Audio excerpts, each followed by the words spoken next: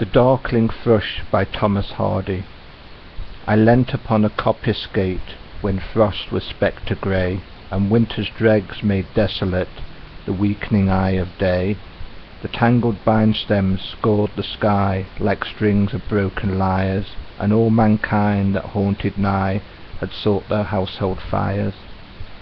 The land's sharp features seemed to be the century's corpse outleant, his crypt the cloudy canopy, the wind his death lament. The ancient pulse of germ and birth was shrunken, hard and dry, and every spirit upon earth seemed fervorless as I.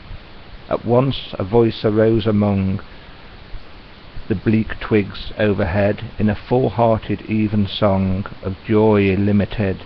An aged thrush, frail, gaunt and small, in blast beruffled plume, had chosen thus to fling his soul upon the glowing gloom.